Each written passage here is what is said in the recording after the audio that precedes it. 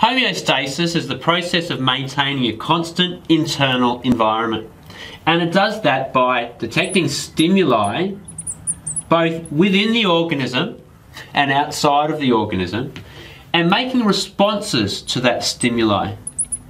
So it's a stimulus response mechanism.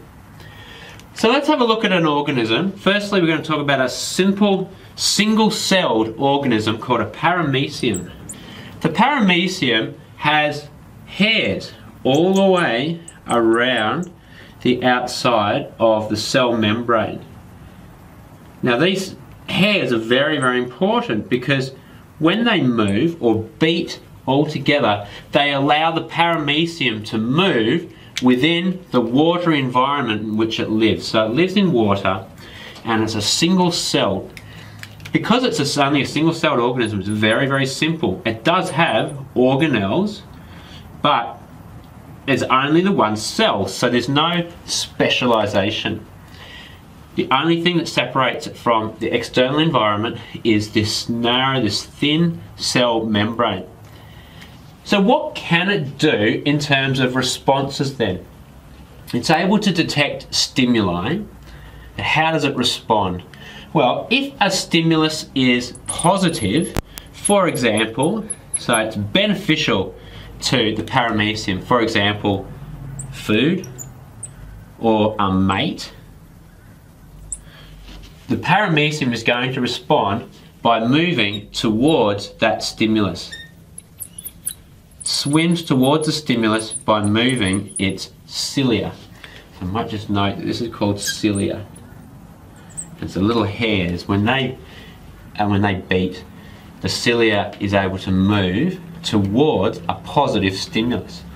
But what happens if we've got a negative stimulus? Something like a predator or a threat. So a negative stimulus like a threat. What's the cilia going to do, the paramecium going to do? It's going to respond again by moving, but this time it's going to move away from the negative threat.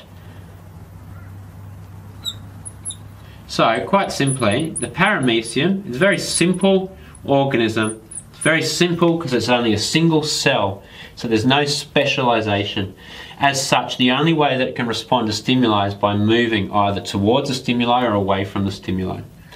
Now let's have a look at a more complex organism. Again, an organism that lives in water. This time, we've got a fish.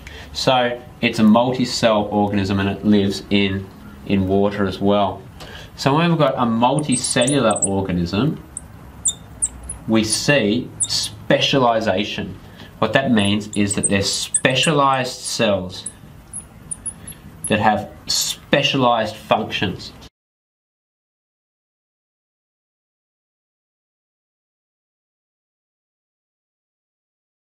Specialised tissue.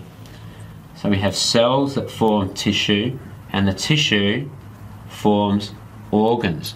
Specialised organs with specialised functions, specialised ways of being able to respond to stimuli. So the way that a multicellular organism is able to maintain a constant environment is because of specialisation, but also because of communication. There's mechanisms within an organism, a multicellular organism, for it to be able to communicate between the different cells. And the different cells and the different tissues and organs all work together to be able to maintain a constant internal environment.